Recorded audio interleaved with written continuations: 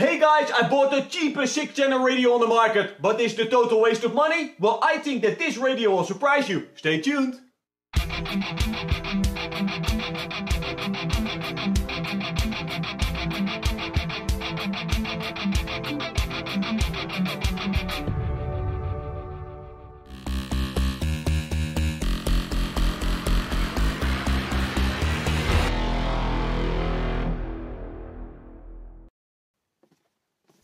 So guys, I bought the cheapest 6-channel radio on the market and this thing even got a display. So I paid only 25 bucks for this radio. But is it any good? Well, in this video we're going to find out and I think that this will surprise you. But let me first get everything out of the box and show you what's inside there. Inside the box you will find a transmitter, we've got a 6-channel receiver, some instructions, an Allen key and we've got a little wire which I think is for the telemetry of the battery voltage. So if that's true, that's also awesome. So let's have a closer look at the receiver. This is the receiver and this thing really looks solid. So it's very small as you can see and it feels very sturdy. So for me this is already a thumbs up. So we've got 6 ports over here and we've got a spare port on the bottom if you want to use some lights for example. So we've got here a little bind button. This is for the telemetry of the battery. So, and this is of course the antenna. And in the manual it's written that this thing is waterproofed from the factory. So that's also a good thing. So let's have a closer look at the transmitter now. And here is the transmitter guys, just look at how this thing is built, you know, it looked a bit plasticky, but this thing feels very solid. And the overall quality, I really like it. So you know, I paid only 25 bucks I think it was, so I'll put the link down below so you can check it out for yourself. But for the money, this thing really feels awesome. So the build quality already is a thumbs up for me. So on the bottom of this, you will find the battery compartment. So you can run this on 3 different ways. So you can run it on 4 AA's. And when you remove this one, then you can insert a 2S LiPo battery. So the LiPo battery will run on the balance port. So it doesn't matter if you have a different connector, it will just run on the balance port and that's always a good thing. So the third option is this little compartment. And this is a battery compartment for an 18650 battery. So that's awesome that you can run it on 3 different battery types.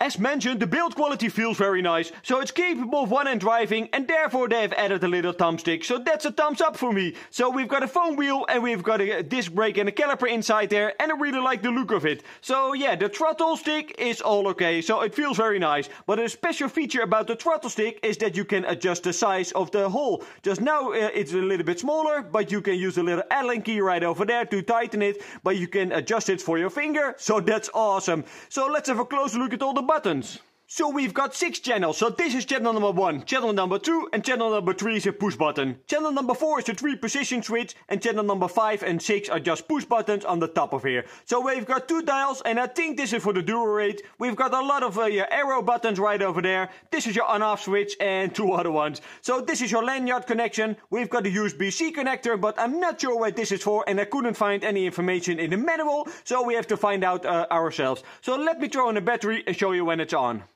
And here is the display guys, so in the top left you will find the battery voltage of the battery which you have installed. On the bottom left you will find the battery voltage of the telemetry function and the T is for the signal strength, but yeah, currently there's nothing because we didn't connect anything. And we've got a little mix mode icon right over there, but I will just make a small setup and then we're going to test all the buttons.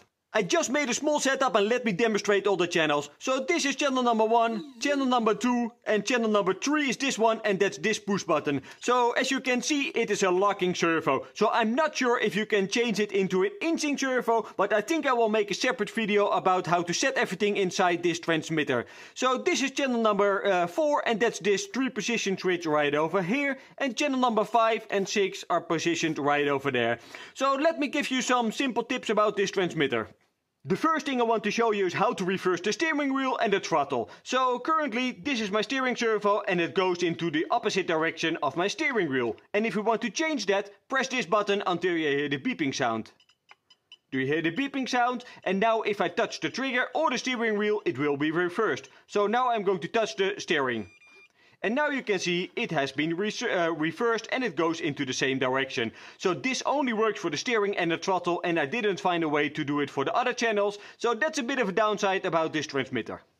I just wanted to demonstrate to you how to set the endpoints of channel number 3, 4, 5 and 6. But unfortunately I can't get it to work. So I tried everything. I read the manual a couple of times. I tried everything on the transmitter and still I cannot set the endpoints of channel number 3, 4, 5 and 6. And maybe it's me, but maybe it's the manual, maybe it's the transmitter. For now I'm not sure, but already I sent an email to the company, tried to get some answers. But for now I cannot show you how to set the endpoint. So that's a big downside in my opinion. But let me summarize this transmitter for you.